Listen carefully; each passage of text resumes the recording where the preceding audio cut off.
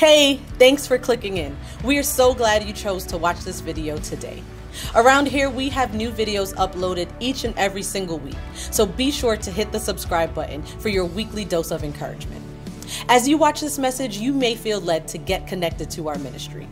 Check out our YouTube description to find out how you can do just that. As you're watching, you may also feel led to sow into our ministry. Feel free to use any of the methods you see on your screen to give today.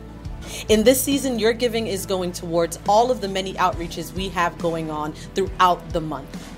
I hope that this message blesses you. I know it's going to be awesome, so let's check it out. How many know of at least one person that just has a tendency of kind of violating your personal space? You know, they ask the wrong things, they can say the wrong things, and they're really bad at realizing that there are some things that are just personal. And as you get older, you learn that it's okay to tell people it's personal. You know, now there are some people in your life that you give permission to hold you accountable, and I've heard Pastor Tony Evans talk about this before, that every person should have 3 types of people in your life. You should have a Timothy, you should have a Barnabas, and you should have a Paul. What are they? Paul is the mentor. Paul's the person that holds you accountable. The Bible says you have many teachers, but not many fathers. Paul is that guy that when he asks a question, you share the truth. Barnabas is your encourager. That's your peer that keeps pressing you and checks you a little bit if they see you getting off course. And Timothy is that young person that is watching you and studying you and seeing how you move and watching your eyes when the opposite sex walks by and watching how you treat your wife and watching how you treat your husband and watching how you treat people. And really, mentoree or mentees are the best form of accountability because they are watching everything you do. But God puts people in our lives like Paul who can get in our personal space, but everybody else has no business getting in your personal space. I've been to churches where people will prophesy to you in the bathroom and ask you personal questions in the bathroom. You living holy? It's none of your business. Are you living holy? I would meet wives and husbands that would challenge single people. You're not having sex, are you? The Lord showed me you're having too much sex. And then when I was single, I'd step back and say, well, you know what the Lord showed me? You and your wife aren't having enough. Both is sin. But people have a way of crossing the line into areas that is really none of their business. Your personal life is your personal life. It is not your neighbor's business. And I think with age, you get more comfortable telling people to stay in their lane. And for me, I learned this at a very young age. I grew up, you know, you all know my story if you've been coming. I boxed throughout my whole childhood. You know, I trained. All my boxing trainers were devout Muslims in the Nation of Islam. And there's this one story I shared years ago how I was in the boxing gym and my trainer who raised me as a father figure at Uproar Boxing on Fulton Avenue, one time he was telling a joke to somebody across the room and I was jump roping and I heard it and it was funny and I started laughing. He came up out of nowhere and punched me in my chest and said, "What are you laughing at?" And I said, "The joke was funny." And he said, "That was my joke. That was not intended for you. Mind your business. Because one day you may hear somebody saying something mean about you." And it was just one of those lessons, and I think I was like 13 or 14 at the time, and it was one of those lessons that stuck with me throughout my whole life, and that was stay out of people's business. It's personal. Unless they invite you in, stay out of their business. And the Bible makes it clear that our walk is supposed to be personal. It's not supposed to involve everybody. This is what throws people off because you think because you got saved, your husband's supposed to be in church with you. And your wife is supposed to be in church with you. And the kids are supposed to be on their knees praying every single night without complaining. And what you don't realize is, yes, God makes a promise to you personally that he'll get them. But your walk is personal. The Bible says, work out your own salvation with fear and trembling. Not everybody else's. Work out your salvation. Stop getting in other people's business. Sometimes spouses will come and say, well, you know, he just don't like to pray with me every night. And I think a good marriage to pray together every night. And my response is, you probably don't want to hear what he would have to say. He's probably asking for the grace to stay with you. She's probably asking the Lord to forgive her for the guy she stared at earlier that day. There's some things that just have to be personal. I'm not saying it's wrong to pray with people and stay, you know, in the loop with the Lord, with one another. No, I'm not saying that, but I'm saying you got to get to the place where it is okay for there to be seasons, or even if it was the Lord's will for your life, for it to be you and God. Work out like going to the gym. You have to work out your salvation with fear and trembling. You have to take this thing serious and stop making it about everybody else.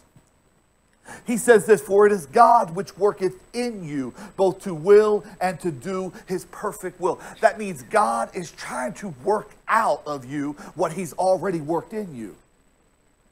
But if you get focused on everybody else, God cannot work effectively. So you have to be okay with coming to church alone. You have to be okay with telling your husband, you know, you don't want to tithe, it's okay. I can't not tell you what to do with your paycheck. But as for me and my house, as for me and what I make, everything goes to the Lord. Because it is God working out something in me. And the last thing I want to do is stay lifting 10 pounds when God is calling me to lift 100 pounds. But I'll never reach my full strength if I keep staying worried about everybody else. Say it's personal. The scripture says, let every person be fully persuaded in their own mind in Romans 14:6. That means it's not on anybody to push you in a direction. It's up to you to be fully persuaded. If you're not fully persuaded, you're going to be fully frustrated. And I like what he says before this in verse 1. We're going somewhere. It's going to build up. Him that is weak in the faith, receive ye, but not to doubtful disputations. That means without oppositions. So it means if somebody comes in and their walk is not where your walk is, you shouldn't put your mind or your mouth on them. Receive them, because you were once them. So he says, receive them. Just because they're not where you are doesn't mean they're wrong with God. For one believeth he may eat all things, another who is weak eateth herbs. Let him, not him that eateth, despise him that eateth not. And let not him which eateth not judge him that eateth. For God hath received him. He's saying, whether you're strong or weak, whether you do this or do that, God has received them. So if God has received them, who am I to not receive them?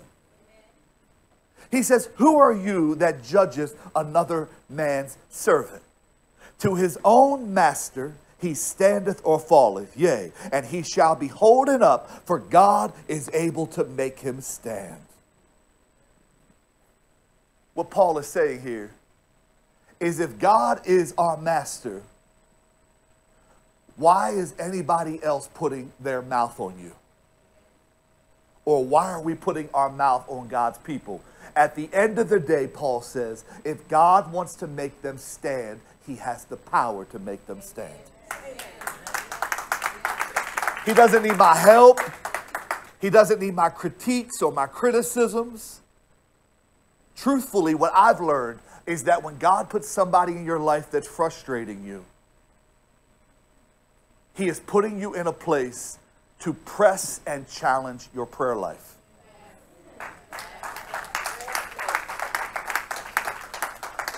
This is why, to all the single people, if you can't respect them now, don't marry them. If you feel like you got to keep coaching them now, stay away. But to all of those that said, I do, before you got saved, God is saying, rather than continuously challenge him or her, you're in a place where you have to pray for them.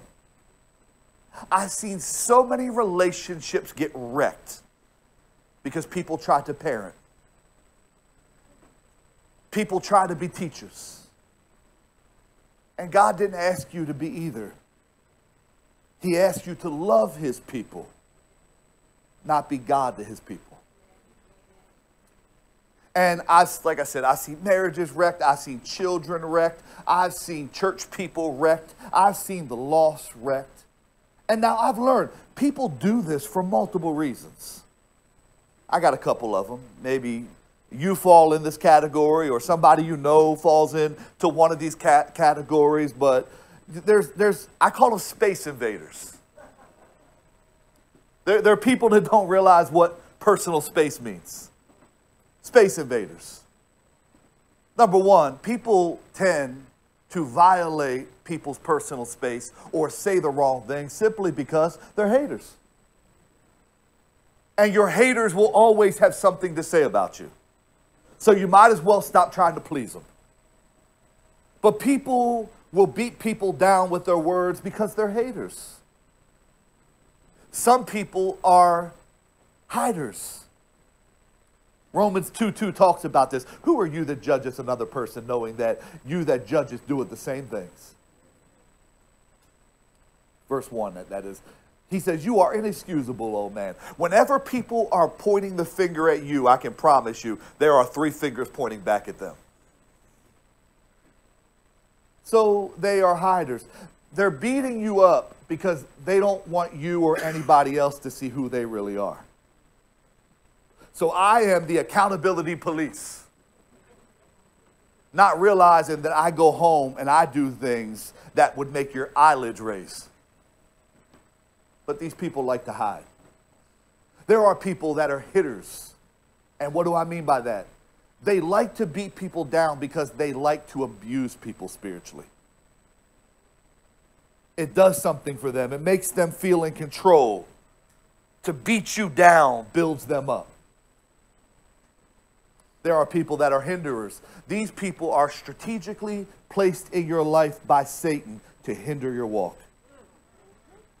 Instead of letting your walk with God be organic, they constantly find things you are doing that are wrong. And the Bible says this is supposed to be a better way of life. Jesus said, my prayer and my will is that you have my joy and my joy abundantly. How is it we get saved and from day one we never have joy? It's because people take the fun out of the ride. Walking with God is supposed to be a joy-filled experience.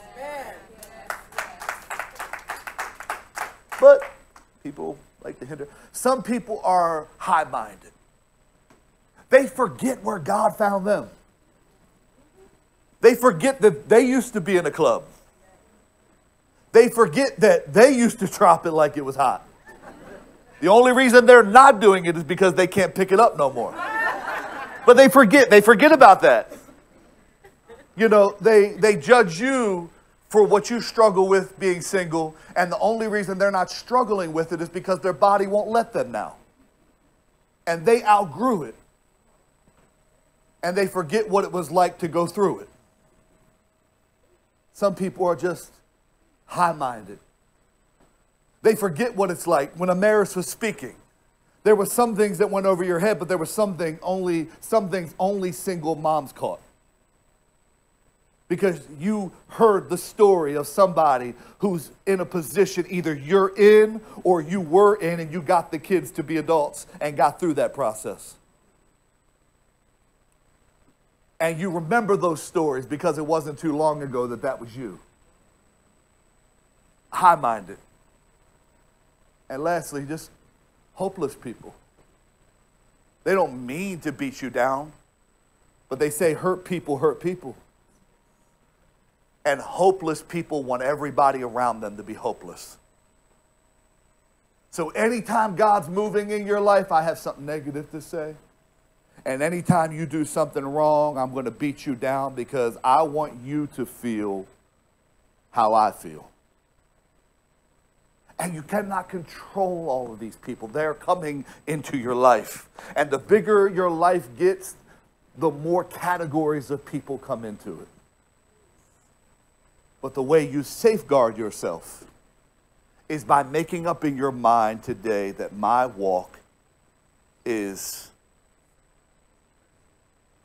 personal. It's personal. And when people make their walk personal, their walk becomes a heart thing. It's a love thing just between me and God. I don't need everybody to like me. I don't need everybody to agree with me. It's between me and God. And here's what you got to get. Heart people, they're always doing things to please God. They're not doing it for people, as Colossians says. They're not doing it for eye service. They're not doing it to get an attaboy. No. They're doing it for the Lord because they know that if they do it for the Lord, there's a reward waiting for them. They do it from the heart. And you will always have heart people and opportunity/position people in the same room, in the same circles. This is what Cain and Abel was. Cain had a position. He was the firstborn.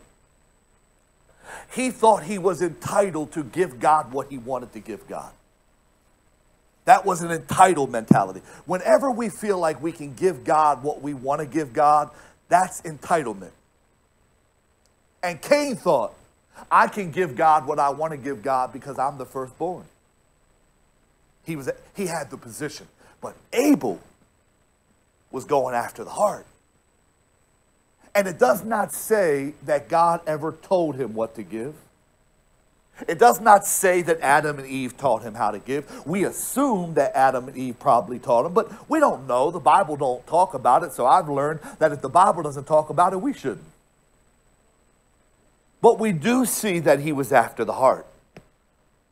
And it said that God blessed his sacrifice, and he had no respect for Cain's sacrifice.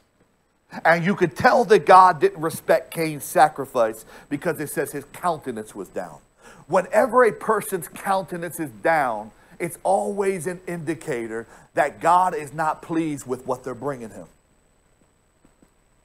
When God is pleased with your life, your countenance shows it. And because he was after the heart and Cain was after his position, you know what position did the heart? Killed it. Because if you get around position and you have a good heart, position will try to take you out. So Cain kills his brother Abel because he had the instincts to do what God wanted him to do. Heart people always have the instincts to please God. It's just in them. They don't know why they do it. They just start getting in and I got to do this. There's people that have come to church for 10 years and have never considered tithing. You got a girl that's been coming for a few years and she's gotten all the way in, all the way to the stage singing and telling her story. What's the difference? Instincts. I don't know why I do this. I didn't know when I started tithing that my car was going to get repossessed. I didn't know that I was going to lose my home in my 20s. I had no idea when I started doing that that was going to happen. But if I did not do that back then, I wouldn't be in a place now where tithing is easy. It's the process. Now, some on the outside would say, I wouldn't give up my car and I wouldn't give up my house. And that's why you live check to check till you die. The Bible says it like this: having suffered a while, I will establish you. You cannot be successful without struggle. Success and struggle go hand in hand. There are people in here, for the majority of your life, you have been struggling. You struggled as a teenager. You struggled in your 20s. You struggled in your 30s. You struggled in your 40s. And I don't know who I'm talking to, but God sent me to tell somebody today, the struggle's getting ready to come to an end. Your good days are around the corner. God would not put you through so much struggle unless he had so much strength getting ready to come into your life. Look at somebody and say, the struggle's coming to an end. You cannot get to a place of strength without struggle. And so heart people just have this instinct, man. I don't know why I'm going to do it. I don't know why at 19 years old I joined the church fresh off the streets, fresh after getting a felony conviction as a minor for selling drugs. I don't know why I just got in the church and said, I'll drive the church van all around the city. But now I look back and I know exactly what it was. I was a heart person. And I had instincts to get involved. And it was those instincts that would make God at this stage in my life now smile on me. Because heart people always have the instincts to hear. And even if they don't get it right away, they never make excuses. They always make adjustments. I'm going to start moving this around. I'm going to start moving that around. I'm going to have to let go of this for a season. Because I want God to see that my heart is for him. And when it comes to the heart, personally, I don't think anybody displayed the heart of Jesus better in the Bible than John. John was always with Jesus. John loved Jesus. John was the only one of the apostles and disciples there at the cross when Jesus was crucified. He never left Jesus' side. You read the story of the woman at the well, and a lot of times we read it as if it was just Jesus and the woman. But no male would have left another male in that setting alone with a woman who had a record of sleeping around. John was right there with them. I know he was there with them because how could he write about what took place if he was absent? Jesus didn't fill him in. He was right there. He was always with Jesus. At the Last Supper, he was so close to Jesus, it says he was laying on Jesus' heart at the Last Supper.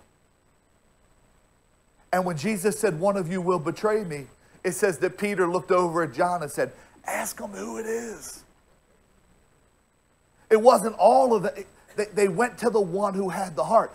There are seasons in your life where you need to be connected to somebody who you know lays on Jesus' heart. Ask him who it is. Now, John would go on to do amazing things after Jesus' death. He would plant churches. He would maintain some of Paul's churches. I went to Ephesus last year, and I got a chance to walk the streets of Ephesus. And it was an amazing archaeological site. And across the street or so from Ephesus was John, who we're talking about today, his burial spot. He's buried in Turkey, right in Ephesus. I also got a chance some years back I took a private boat ride to Patmos. It was about 10 hours from Athens. I caught a ferry and I rode over. And this is actually the cave where the book of Revelations was written. On the island of Patmos, where John as an old man was placed. And they poured hot wax upon his skin. And his skin melted off. Because he would not deny Jesus. Because he loved them. He loved them. He would write 5 different books of the Bible. 1 John, 2 John, 3 John, the book of John. And he would write Revelations. He would write chapters on just having the heart of God and loving people. He would say things like, God is love. Those who do not love have not seen God. He knew about getting the heart of God. And it doesn't surprise me that while his skin was burned off on the island of Patmos, while he was writing Revelations, it says in Revelations 4:1, behold, I saw a door opened. Because heart people, not head people, not position people, heart people will always see a door open in their bad place. It doesn't matter how bad it gets. I know a door is getting ready to open for me. They could burn my skin off, put me on a little island, and I know that as long as I have God's heartbeat inside of me, a door is going to open. Never let a situation get so bad that you say no doors are going to open. Truthfully, I've learned in my worst seasons is when I need to look to the heavens for a door to open. Because there's something about a bad season that makes God open up a door in your life, a window to heaven in your life. When God opens a door, nobody can shut it. When God closes a door, nobody can open it. But to every person that feels like you're in a Patmos experience, God is getting ready to open a door for you in your life. A door in your old age, John would say. When everybody thinks that the doors are closing, God is saying to someone, this is going to be your finest hour, like fine wine. You are about to do something amazing with age. Say a door is going to open. Heart people always see a door open in their life. John had God's heart. He knew Jesus' voice. I'll never forget, I remember talking about Miss Yvette and her son who had gone home to be with the Lord. And one day I was at Towson just talking. My back was turned, had a hoodie on, and his name was Ian. And he stopped me and he said, Pastor James. He couldn't see me or nothing. I said, hey, what's up, buddy? And I clapped him and hugged him. He said, I knew that was my pastor's voice. Because when you spend time with somebody, you know their voice. And another voice you won't follow. John knew Jesus' voice. Jesus said, the shepherd of the sheep know his voice. John was a sheep to the shepherd. And when Peter was in his bad place, as we talked about last week, remember in John 21:7, it was John that told Peter when Jesus was on the seashore and said, how's it working for you? It was John that said, Peter. And there it is again, the disciple who Jesus loved. He's not arrogant at all. He says, it's the Lord. And I'm so glad that Peter had John in his life, because who knows how long Peter would have sank in that shame if he didn't have somebody like John to say, Jesus has come for you. He had his heart. He had his heart. And Peter would jump off the sea, off the boat into the sea, and he'd get it right with God. Jesus would ask him around a coal lit fire 3 times, do you love me? Do you love me? Do you love me? Peter got restored. And you know what Jesus said to him as we go forward? He says, Peter, when you were young, you girded yourself and walked wherever you wanted to walk. Because that's what youth does. And don't look at youth as a number, because Peter is a 40-something-year-old man right now. And Jesus is saying when you were young, which is like yesterday. When you were young, you went where you wanted to go. You did what you wanted to do. This is the sign of a weak Christian. A weak Christian does not do what God wants them to do. They do what they want to do. There is no Garden of Gethsemane. Not my will, your will be done. It's my will always wins. Whatever I want, I do. Whoever I want to date, I date them. When I want to leave, I leave. When I want to drink, I drink. When you were young, you could live like that. But Jesus says, Peter, I'm about to speak to your destiny, your purpose. It's so big that when you are old, I love this. He says, when you're old, that means, Peter, there's going to be a lot of stuff that happens. But when you find yourself in jail cells and they're talking about killing you in Acts, go ahead and sleep between the 2 guards. Because I'm telling you that you're going to live to be old. And if you look in the mirror and what you're going through does not match what I said, I want you to call it a liar. To every person that has a promise, everything that does not match what is tied to your promise, God is saying it is your season to call it a liar. If singleness is not your promise, call it a liar. If divorce is not a part of your promise, call it a liar. If working a dead-end job is not tied to your promise, call it a liar. If drug addiction is not tied to your promise, call it a liar. If being abused is not tied to your promise, call it a liar. He says, Peter, you are going to live to be an old man. And you will stretch forth your hands. You're going to be an old man stretching. I always pray, Lord, don't let me ever stop stretching. If you keep me in this world till I'm 90, I want to keep stretching. Because the day I stop stretching is truly the day I start dying.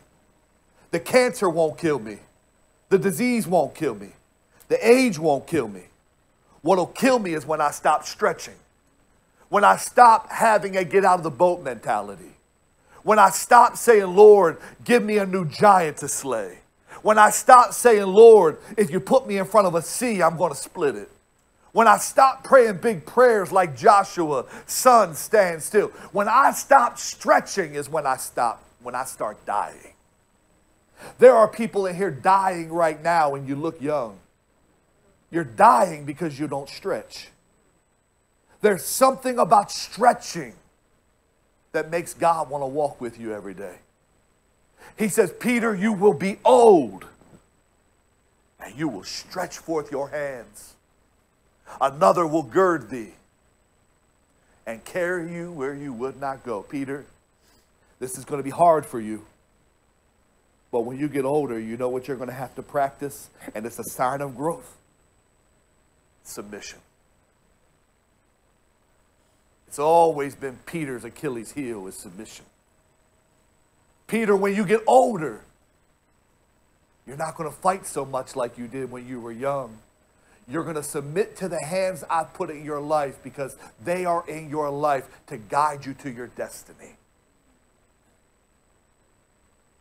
This he spoke, signifying by what death he would glorify God. And when he had spoken, he said unto him, follow me. Ooh. He spoke to his destiny and he told him how big it was going to be. And he said, follow me. Once Peter got his heart right with God, God spoke to his purpose. He did not sit on the past. He spoke to his purpose and he said, Peter, follow me. Follow me hurting. Follow me broken. Follow me lonely. One day follow me old. Follow me. Whew. And you think this would have been it? Man, I'm back. Like that scene in, what was it? Trading Places. When the two brothers from Coming to America, or the two brothers from Trading Places were in Coming to America, and Eddie Murphy gave them some money, and they were like, we're back. You would think Peter was having a moment like that. We're back, I'm back. It's personal now. Follow me. But you know what Peter did? Then Peter, turning about. Why are you looking around and not looking at Jesus? The Bible says to keep our eyes on Jesus in Hebrews 12, 1-2. It says, casting off these things, these distractions, being surrounded by such a great cloud of witnesses. Let us put off these things. The sin which does so easily beset us. Let us run with patience the race that is set before us, looking unto Jesus, the author and the finisher of our faith. Peter, why are you taking your eyes off Jesus? But isn't this what happens after a good church service? You go home and say, what about him? Or what about her? What about my daughter? What about my son? And Peter, this is not a we moment. This was a you moment. How do you get all this classified information about your future and you're still focused on everybody else?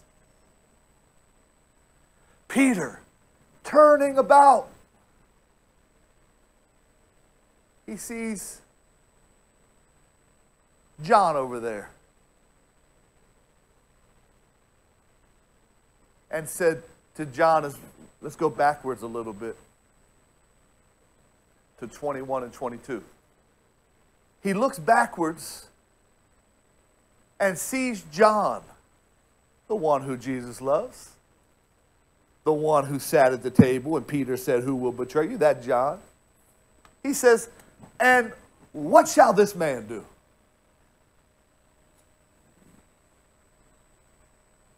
Jesus said, if I want him to chill on the couch till I come, what is it to you? How many marriages would be changed if this was the mentality? How many families would be changed if this was the mentality? How many people serving, even in church today, would this change if you didn't worry about who else was serving and who wasn't serving? Peter, what is it to you, dude? Follow me. What he's saying is, Peter, keep it personal. Don't get distracted. Don't worry about him. If we do this thing, Peter, it's going to be so big that the world will be changed for thousands of years. Stop worrying about him. Peter, if you get so focused on him, it's going to destroy your future. And see, Peter had the position. Remember last week, Jesus said, upon this rock I'll build my church. Peter had the position. He was the leader of the team. He was the leader of the New Testament church. Everything that got done had to go through Peter. Even Paul had to get Peter to approve things. Peter had the position like Cain. And John, like Abel, had the heart. And what is Jesus doing? He's killing a Cain and Abel situation. Because he's seen how this story has ended before. Because position will always kill heart. And I'm glad that Jesus stepped in. Because John would go on, as I shared with you, to write books. He'd write more books than Peter wrote. He'd plant churches. He'd maintain churches. He'd be around to write Revelations and hear Jesus' voice so clear about the end times. And the reason that Jesus had to step in and stop Peter there is because Jesus is going to be gone in a few days, officially ascended to heaven. And if I don't stop this now, we might never see John's destiny happening, Peter, with people like you.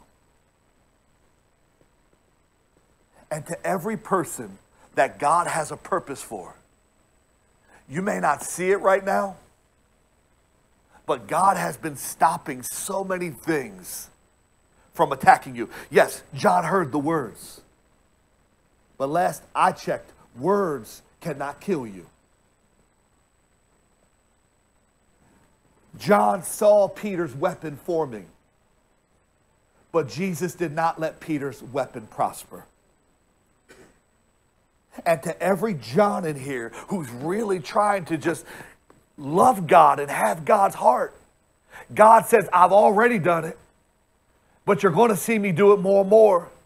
And even with this thing going on in your life right now, God says, if you just keep my heart, I promise you, this thing that is trying to stop your purpose, this thing that is trying to stop your happiness, this thing that is trying to shut you down, God says, yes, you may see it forming, but I am going to stop it before it prospers. It will not affect your purpose. It will not stop you. Be confident in this. Whatever God starts, God finishes. You don't have to finish it. You don't have to worry about people to help you finish it. When God starts something in your life, nothing can stop it.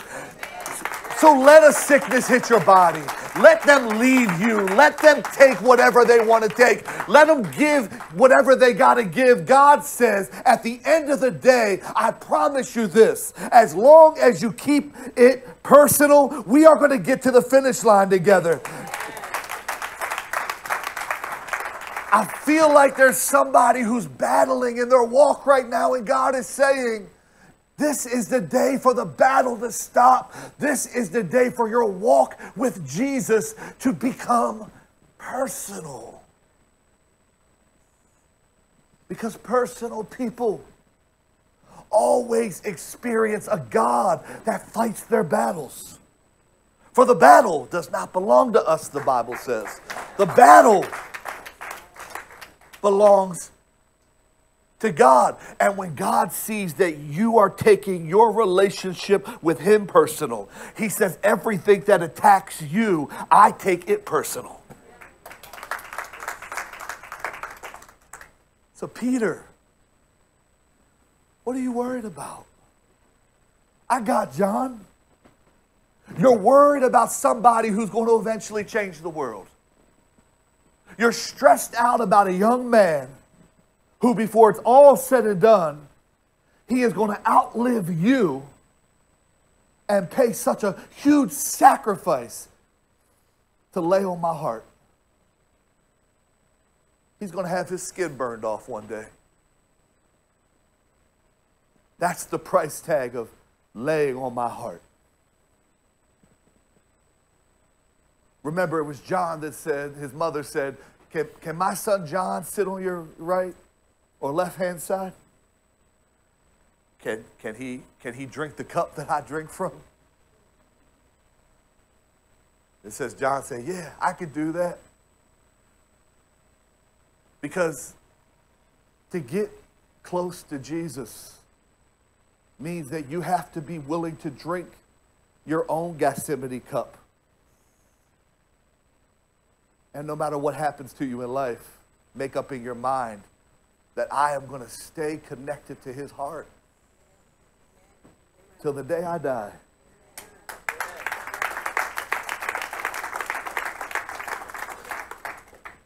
It's personal. It's personal. And Peter, we're going to see this in the coming weeks, we got to get this together. Because as long as you keep attacking John, as long as you keep acting high-minded, Peter, as long as you continue to stay a hater, Peter, we're never going to be able to have an upper room experience, because I will not come into the upper room unless you all are gathered together on one accord. And Peter, if we don't get this thing in order, you are going to hinder my next phase in changing humanity. It's so much bigger than you. And you may not be trying to change God's phase with humanity, but you could be affecting God's next phase for your family, God's next phase for your job, your career, God's next phase for your community. Because until you're ready to make this thing personal, you're never going to see the doors open in your life that God is trying to open for you. Because this right here is personal. And God is trying to teach us in his final days, the aftermath of the resurrection, an important principle through this little simple story. That no matter what happens in life, my people need to make their walk personal. So it's no longer about him, her, them. It's about you. Remember the blind man in John 9? And they were trying to call Jesus all kinds of crazy stuff. And they were saying, this man does this in the name of the devil. He blasphemes. He's this. He's that. Because if you're not confident in your walk and you build your confidence in what people say will destroy you. And the blind man says something in John 9:25. He says, look, and I'm paraphrasing this, whether he's crazy, whether he's a sinner, whether he's being used by the devil, I can't testify to those things. But I can say this. I once was blind, and now I see.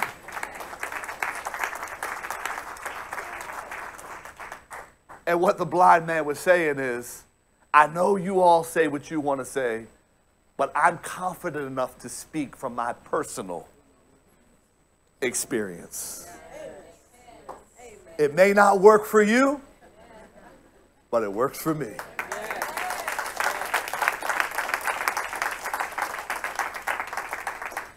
It's personal. And if the blind man didn't have that mentality, he would have messed up the moment because of what the crowd was trying to convince him to believe. Have you made your walk personal? I pray I don't ever get sick with something, crazy. But I can say this, I'm like Paul. If I ever die, don't cry for me. I'll see you on the other side soon enough. We lose that mentality in today's culture because today's culture is very self-oriented. Where back in the day, man, people were like in their 30s saying, man, I can't wait to go be with Jesus. We don't talk like that no more. And the reason we don't talk like that no more is because we don't make our relationship personal no more. I could die tomorrow, and trust me, I'm good. Because I'm going to get a chance to meet the God I've never seen, but I've always had it personal with.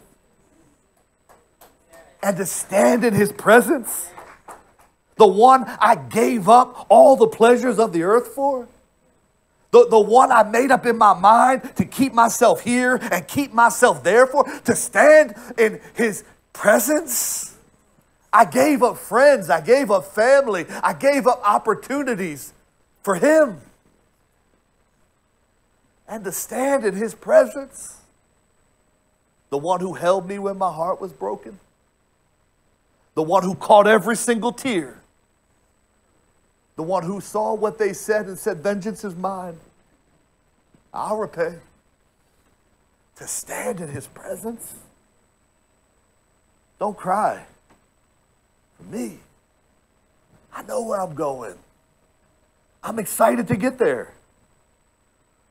But while I'm here, and while I'm passing through, I'm going to throw this little rock of a life at every single giant that stands in front of me, that opposes my God. And as long as I'm here, I made up in my mind, my walk will always be personal.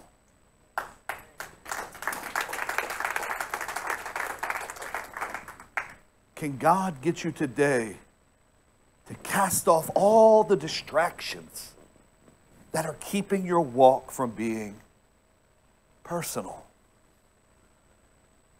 Your husband may never get where you want him to be, but it's okay because it's personal.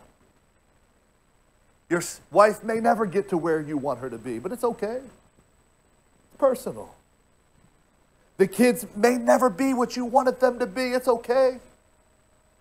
It's personal.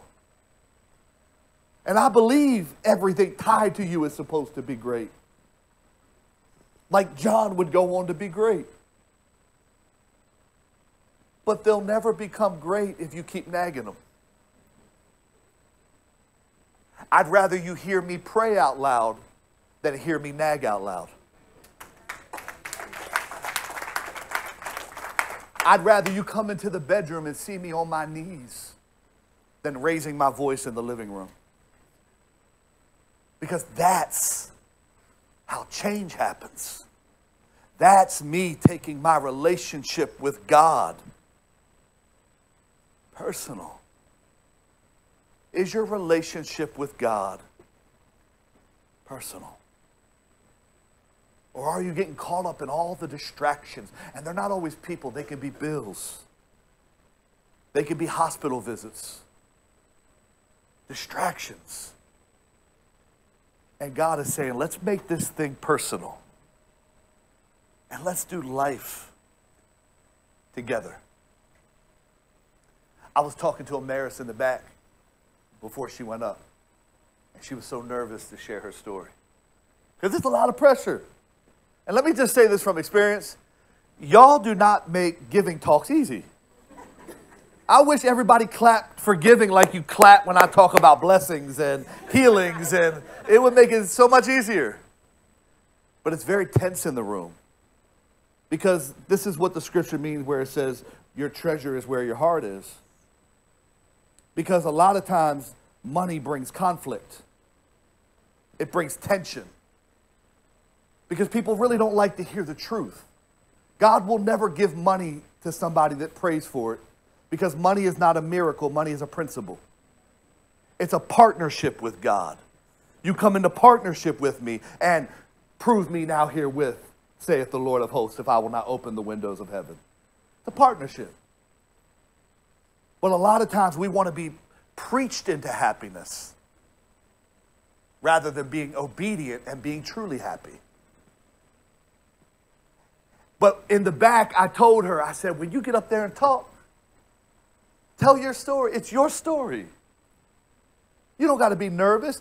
You only have to be nervous when you're telling somebody else's story.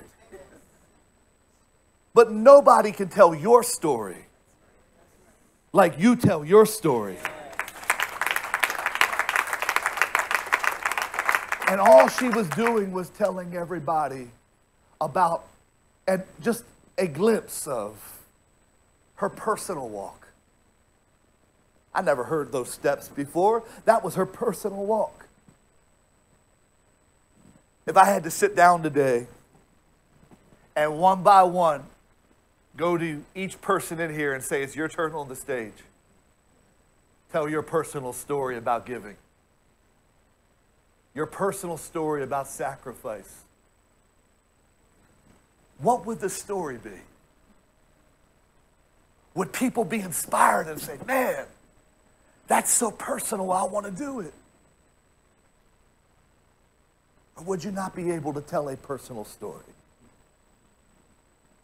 And every season that story should change because your life gets bigger and bigger. I've got stories now that trump my stories at 19. They're still big stories, but my life has been a series of open doors. And that's what God wants to do for you. He wants your life to be a series of open doors. Like Peter, you're going to get old. You're going to be an old man stretching for me. You're going to be submitting your life into the hands of the people I put in your life to guide you to the moment I told you about. But it'll never happen if this does not become personal. So today, in-house, online, can we make it personal? Can we, like her, say it's going to start? She didn't say it start. Oh, I did it. I've heard those stories. That was me. I just did it.